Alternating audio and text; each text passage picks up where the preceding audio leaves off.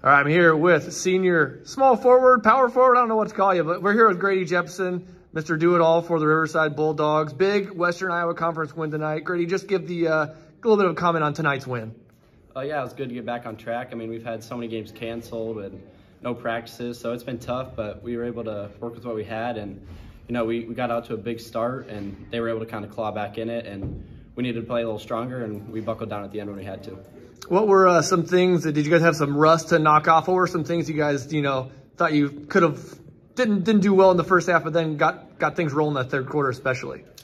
I mean, I felt like to start the game as a whole, I mean, we didn't have some shots fall, and then middle of the second quarter, I felt like we started to finally find our rhythm on offense. No practice yesterday and no games in a long time, so it's like finally we were in sync, and we started to get a lot of open threes, open mid-range, and finally started to get out and run on them a little bit. So when it comes down to it, I think this is going to be your guys that have 5 games in 1 week, counting tonight. Yeah. You got a quick turnaround tomorrow. What do you got? What coach say about your guys' quick turnaround? Just hydrate. Everyone get some water, Gatorade right away, get something to eat, and take care of yourself tonight, and then we'll have something in the morning to get loose for tomorrow night, and then we'll hit the hardwood again. You guys excited to play in Sokol Arena tomorrow? That should be pretty cool. Yeah, it's really fun. We played last year, so hopefully a better turnout for us this year. Okay, excellent. And then just looking forward to your week. You guys got, with it being so many games, you guys are pretty young. It's you and Mason, kind of the seniors leading the way, but you have contributing freshmen and sophomores. What do you think it's going to be hard on their table coming up? Yeah, the freshmen have been big for us all year. I don't think, to start the year, our schedule was like pretty evenly spaced, so it was nice, but so they haven't had to experience this like some of us have. So just being a senior leader, stepping up, saying, hey, like buckle down, like in timeouts or out in practice, outside of the games, just mentally preparing them for what it might entail. Going to lead by example, I assume, huh? Yeah. All right, excellent. Grady Jepson, big night, 24 points, led the way for the Riverside Bulldogs. Big Western Iowa Conference win. Grady, thanks so much for the interview and great game. Yeah, thank you. All right, I'm here with Coach Nick Crone of the Riverside Bulldogs. Coach Crone, not very many games in 2024 so far, so it's nice to finally get one under your belt and get the win at that as well. So just give a little comment on tonight's win. That was a big win because we talked about it. It's not because we've lost a lot of games, but we haven't won since December. It's been in 1 month, with all the games off. So I thought you saw it a little bit early. I thought our guys came out with good energy. I thought Missouri Valley matched our energy in the second half that we had. But you could see during the course of the game just kind of maybe fatigue for both teams. Both of our shooting wasn't that great.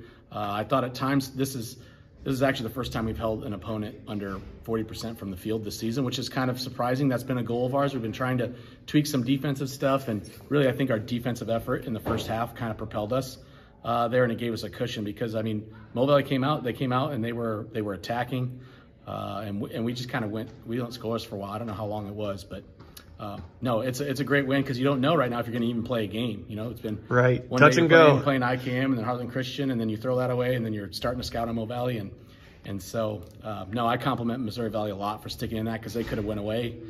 They did not, and then I compliment our guys finishing down the stretch, breaking the press, hitting free throws down the stretch. I thought that was huge and a compliment to our guys. So we've had really good battles with Mo Valley the last 2-3 years. It seems to kind of come down to the wire. It's kind of been a theme actually the last 3 games with them. Whoever has the double-digit lead at some point loses that double-digit lead, and they come back and win. So fortunately this time that didn't kind of play out that way like it did the last couple meetings. So really happy with the win, happy with what our guys did, and I thought they stayed really calm and focused. We talked about that in the locker room just down the stretch, like at moments, when you get kind of amped up and you think maybe there's a foul here or maybe come to the ball here, and then everybody just kind of calmed each other down. I really compliment our guys for keeping their heads, making good passes, meeting it, and then finishing at the free throw line. So, I don't want to get into specifics of your scouting and stuff like that, but everyone knows Missouri Valley, they got Lager and they got Jansen, a 2-headed monster of sorts. You commented on your defense doing it. Is Missouri Valley a special sort of scouting because they have 2 guys that just can really do it? Well, it's 2 and they create matchup problems. Right. They're really downhill. They're really physical. I mean, like, Dane gets close to the rim and he gets a lot of pivots and he can get he can get to the hoop. Brody's just strong. You see a couple points of attack that puts you in a weird position where he gets that shoulder into you and he creates space. Not necessarily. I'm not saying charge. I'm just saying it just makes it a hard matchup with who guards him. Even putting Cole Jepson on, I'm a freshman. We saw that. Give up a lot of height, but Cole Jepson showed a lot of resilience. The last time we played him, we switched him on to him. And that's what started our comeback because they were really trying. He was really getting stuff around the hoop. So yeah, they're really tough to play.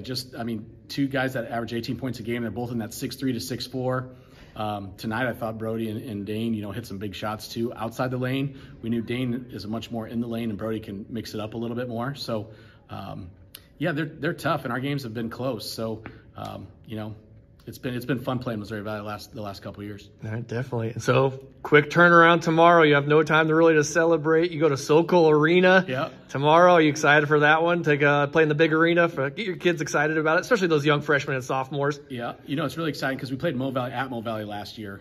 We got home at like 11, and we had played the 8 a.m. game, and so it was tough. But the team we played ended up winning the state championship in a similar class in Nebraska. So, after the first quarter, we played with them pretty much the rest of the way. I think we were within 5 or 6 points. It was a really good experience for our guys, getting on a big court, seeing the crate and stuff. So I'm really excited about it. We got a chance over the break to go see North Bend. And they're a really physical team. They got really physical and quick guards. And I really think we're going to match up pretty well. I think we have pretty similar records.